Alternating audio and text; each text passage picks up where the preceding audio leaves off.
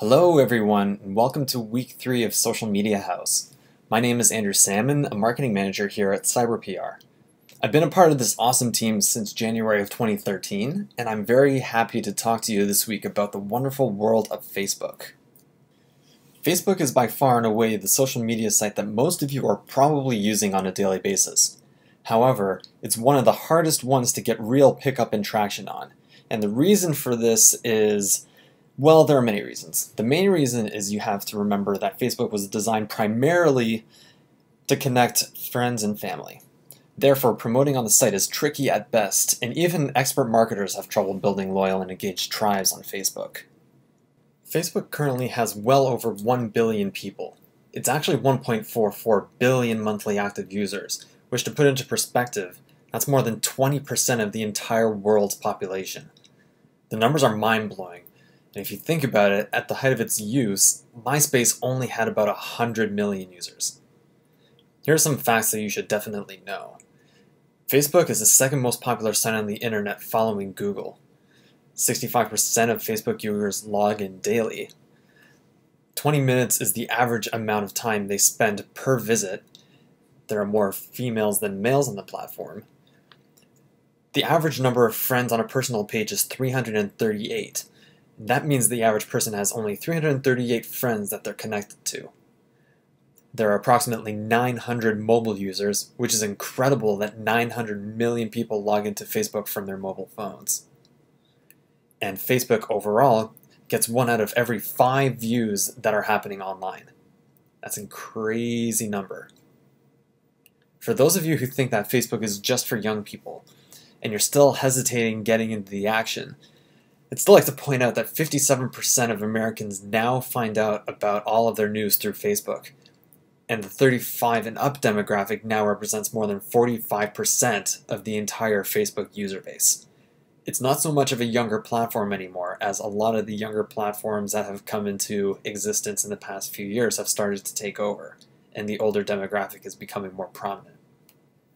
We get a lot of questions about how to generate likes and get serious engagement on this platform. And before we dive in and go through even more stats and facts about Facebook, and begin to tackle some of the techniques and tactics for truly building your social media house, we want to point out that we've met a vast number of artists, and even clients who aren't artists, who are buying fake likes on Facebook. And this is one of the worst mistakes that you can make. It might seem tempting to go onto a site like Fiverr, or even go to Google and search, how do I grow my Facebook likes, and find that you can purchase 5, 10, 20,000 likes for a very, very cheap amount of money. And you'll think, this is great, my page is going to look so legit with a ton of likes. In the end, if you buy likes that are arbitrarily targeted by these services, they will not care at all about your music, your product, your good, or anything else that you post about.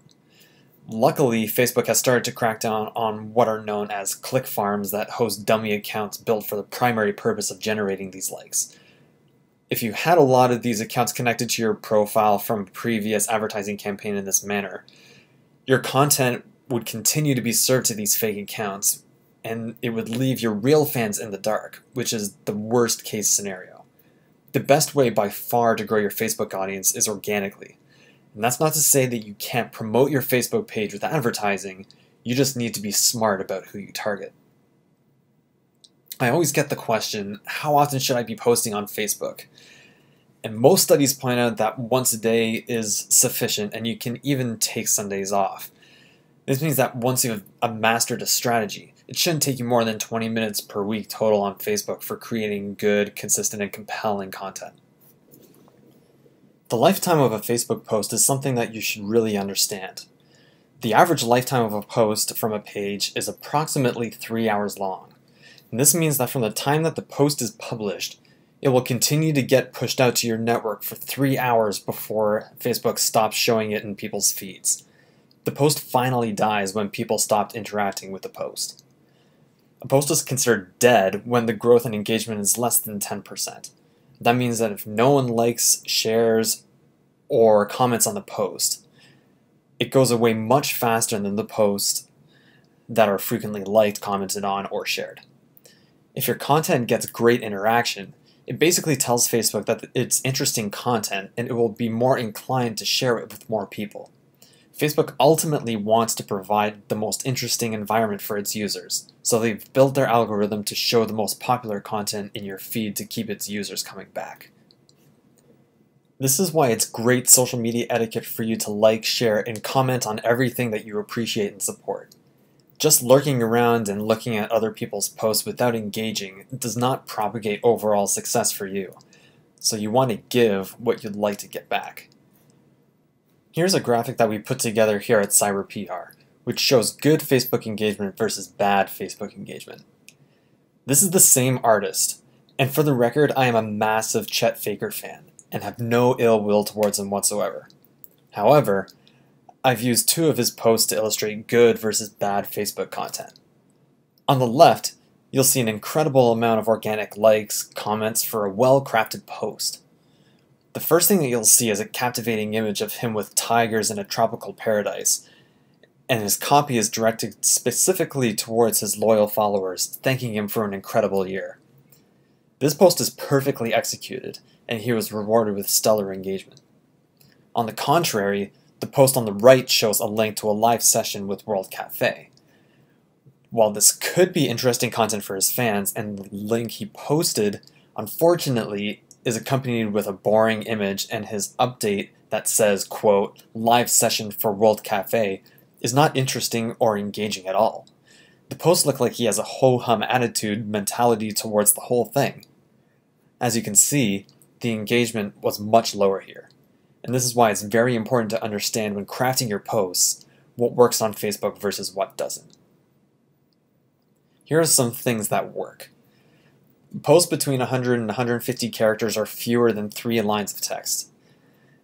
These get 60% more likes and comments than shares that are long because of the whole too long didn't read mentality. So brevity is key here. Here are some things that work.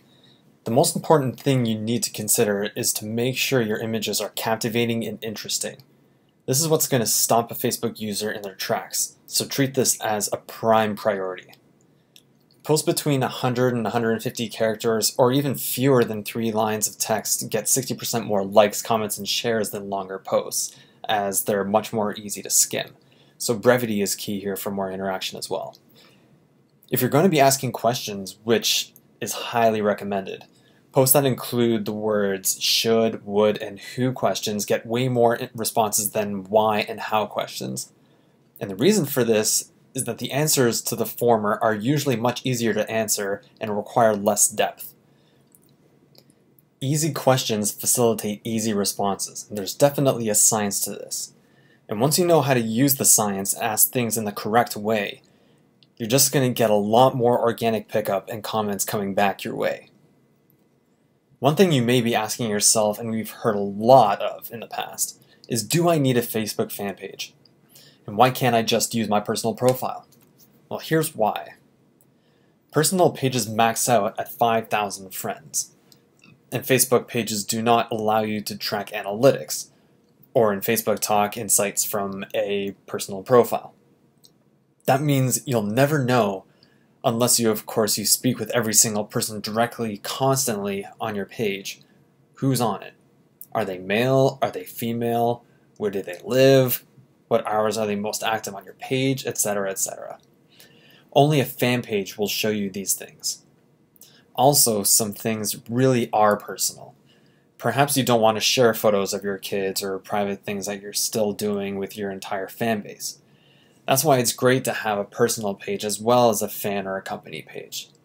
Having said that, there should still maintain a personal touch on your Facebook fan page, as it's important to convey your personality with your audience. Here are 8 essentials you need to know for setting up your fan page. You want to have a fantastic cover photo, and that's the big banner that goes across the very top of your page. Of course, you want to have a stunning and beautiful smaller photo that fits the theme as well, but the cover photo is essential. Pinning is a wonderful way of posting and highlighting key content to the very top of your profile. Pinning is a wonderful trick if you're promoting your fan page or to provide valuable content to first-time or recurring visitors to your profile page. All you have to do is just post to your wall once, and pin the content to the very top, and it's there to stay until you say otherwise. Apps are key to making your page as resourceful as possible. It helps to create a well-integrated user experience across all of your digital platforms, even outside of your Facebook presence. Milestones you can create and add to your timeline as well. I'll talk more about this later in this presentation. The fifth essential you should know is that you need to create a unique fan experience on Facebook. You want to establish a routine for your audience, creating things that your fans will be waiting for on a recurring basis. Maybe it's something as simple as Throwback Thursdays or Man Crush Mondays, or even something that you make up, like Taco Tuesday, if somehow you find a way to make that interesting. Something that brings them in and gets them to remember why it's important to come back to you for fun, consistent, compelling content. Understanding how to use messages in the admin panel are number 6 and number 7 on this list, and are very key essentials. Also, you want to understand what your landing page is. That means, where are people landing when they first come to your page? Are they landing on a professional looking page, or are they looking at something that was put together in 5 minutes? You want to absolutely make sure that your landing page looks professional upon first visit, so that all of the elements above play into this equation. Here's a screenshot on how to set up a custom URL for your Facebook fan page. Go to the username, select your new page from the drop-down menu bar, then input your new username and select Check Availability. Facebook will let you know if that username has already been taken. You want to have a custom URL for your Facebook fan page that is consistent with all of your other web domains, whether it be Facebook, Twitter, YouTube, any profile that you have. Don't just let the default with all of those numbers and letters suffice. There are 3 types of content that you can include in fan page status updates. The first one is just a text update where you say something, just very plain text. The next is photos and videos, and these are wonderful ways of really engaging with fans. As I had mentioned before, visual content is king and will stop users in their tracks. Stats show that photos are the most shared and most engaged with things that you will see on a Facebook timeline. The third thing is an offer or an event, and you can add these to the top of the page. One of our main action sheets for this week is how to make your Facebook timeline really pop. Creating milestones is a fantastic way of getting your fans involved in your history, and to give people a very quick snapshot overview of what you've accomplished over your career. This isn't something that is as pronounced and present as it used to be on Facebook, but you can still access the milestones from a public-facing profile. And this is still a great way for people to really get to know where you've come from, where you've been, and where you're going. Here are some types of milestones you can add. You can add past tour dates, previous album release dates, some major press placements that you were proud of, the day that you saw an amazing concert that inspired you, the day that you were signed, the day that you were dropped from your label, the day that something phenomenal happened to you. It doesn't have to be band or music related even. For a full explanation, see this week's action sheet, and we'll walk you through exactly how to make the timeline pop. One of the most important things to understand in social media use is the basic rules for creating consistent, compelling content, and we call it the 3 C's here at CyberPR. For this week, we're going to get started and practice with Facebook, but the 3 C's apply to every single social media site that you can use. The first way to create content is actually not so much creating content at all, but it's liking other people's stuff and engaging with them to make the connection much more strong. The next thing that you can do is ask questions, which is also effective in fostering engagement and connection. Also, if there's someone that you know that has a birthday, be it somebody famous that you look up to, or just a close friend or family member that means a lot to you, wish them a happy birthday on your profile. It would mean something to your fans as well. Photo themes are fantastic as well. Perhaps it's you in the studio, or if you are a beer enthusiast and you like trying out different beers or visiting unique pubs. Anytime that I visit a new baseball stadium that I haven't been to before, I post a photo about that. It's up to you and your interests and what you want to create photo themes around. Photo contests are also extremely effective, and we recommend them all the time to our clients. They can be as simple as share your favorite holiday photo or share a photo you'd like me to write a song about. Video curation is huge these days, and I see this type of content all the time in my feed when I log into Facebook. Choosing videos that make you laugh or educational can be very effective. Maybe it's a TED Talk that moved you, or maybe it's something from a college humor video that made you die laughing. Maybe it's a throwback from your childhood like a great TV commercial or music video. All of these things work. Spotify and audio playlists are another great way to share content with friends. We all love music, and sharing it can be really effective. And finally, this day in history. This works especially well if there are annual events that typically trend on social media, like July 4th, or perhaps even the day that the Beatles appeared on Ed Sullivan. Any particular day or event that means something to you would likely mean something to your audience, and it would be compelling content. Here's how to jumpstart likes on your fan page. Step 1 is by clicking the button on the top right-hand side with the 3 dots, and when the drop-down menu comes down, you click the Invite Friends button. Next, click on each friend individually, and depending on how many friends that you have, this can take some time, but it'll be well worth it to get the likes onto your page. Then you just click Submit. Here's how to further jumpstart likes on the page. Remember the 3 C's? Well, here's a great example of how you can get some more pickup from this. If you post something that's beginning to get some really nice pickup, you can pay for them to become boosted posts, and I would boost the reach to target friends of the people that like your page. I'll explain this process a little bit further in part 2 of this module, but the bottom line is, if you see something that you've shared that you think might have some longer legs, try putting in a couple of dollars to see the reaction and response that you get from both people within your community and people that are connected to people that like your page. Hopefully you get a few more likes on your page this way. Another way of getting more likes is to buy ads on the Facebook ad network to drive likes. This can be a highly effective way to grow numbers if executed properly. I'll go into this a little bit further again in part 2 of this module. To give you a brief overview, you have several options for buying ads on Facebook. Here are 2 that are easiest and most common. Number 1 is to go directly through Facebook, and it's pretty easy to do. You just follow the rules on the page right here at facebook.com/advertising. However, again, I will be posting a video in part 2 that will go in further depth of how you can go about advertising on Facebook.